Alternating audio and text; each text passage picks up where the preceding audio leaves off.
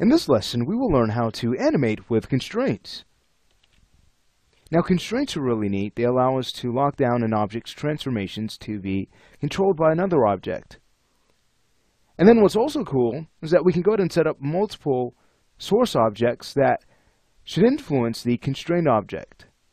So let's say if we wanted the constrained object to move to object A at a certain point, and then shift over to object B, and then perhaps object C after a certain time. Well, we can do that all with constraints. Now we're going to take a look at an example of this to finish out this lesson.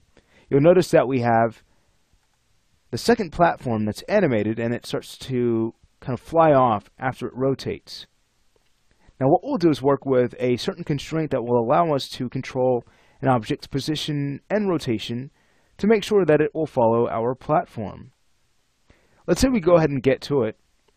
We'll go ahead and show our control objects. We'll then grab Anim Transport, and we'll bring it over to the second platform. Once we've done that, we're then ready to constrain the tank. We would first grab the object that should control it. This is known as the source object.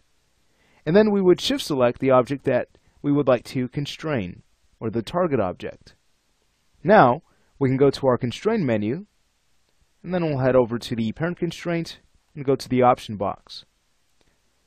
Now, before I continue, I'd like to point out that we cover the constraints under the constrain menu set and depth in our reference library on the constrain menu. So if you'd like to learn more about these tools and creative ways they can be used, feel free to take a look at that course.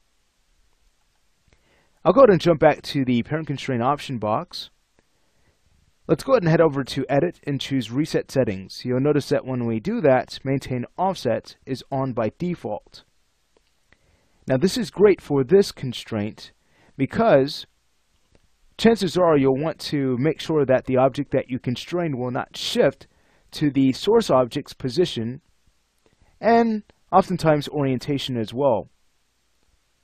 So a lot of times you'll just want to keep the constraint object exactly where it's at before the constraint is applied, because what happens is if we turn off Maintain Offset and we click Apply, you can see how the constraint object will shift to the position and orientation of the object that we're constraining to. So in this case, that's a problem. Let's go ahead and press the Z key to undo back. What we'll now do is turn on Maintain Offset and then click Add. So take a look. Our constrained object will stay exactly where we've placed it. How cool. And watch this. We can now grab the platform and we can start to move it. Super cool. We could also start to rotate. But we cannot scale. There is a special constraint for that, and it's known as the scale constraint. Alright, sweet. So let's say we go ahead and do this. We'll go ahead and scrub and take a look at what happens in the animation now. Take a look. The treads, they start to move as the platform flies off. And that's simply due to how the tread system on the tank has been set up. It looks at the transformations of Anim Transport to determine how the tread should rotate. In this case, what we want to do is disable the tread system so that this rotation will not occur. So let's go ahead and set this up. We'll grab the outer controls on either side of the tank, and we'll go to the part of the animation just before the platform starts to rotate. So just before this movement initializes, we'll go ahead and make sure we turn off the tread system. Let's go to frame 25. We'll go to our active parameter. We'll right click and choose key selected. Now let's go to frame 26, and let's go ahead and set this to off. Fantastic. So you'll now notice that the treads will not rotate as the platform flies away. Nice. Now what we need to do is make sure that our tank will drive over to this second platform. So let's go ahead and do this. We'll go ahead and grab Anim Transport. And again on frame 25, let's go ahead and press the S key so we can save keyframes on our keyboard channels. And when we do, take a look at what happens. We actually create a brand new attribute known as blend parent. So this is a blending system that allows us to blend between hand-keyed animation and our constraints control. So it's really neat.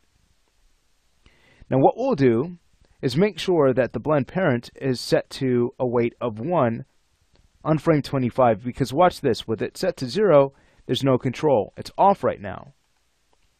So on frame 25, let's go ahead and set the blend parent to 1, and we'll right click and choose key selected.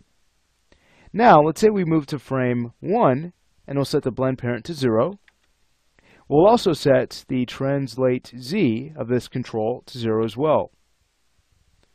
So watch what happens now. The tank is going to drive over to the second platform, and then it will be taken away. How cool! So we've managed to finish out this scene in just a few steps by working with the very robust parent constraint in Maya. Again, if you'd like to learn more about constraints, I'd highly recommend you have a look at our reference library on the constraint menu.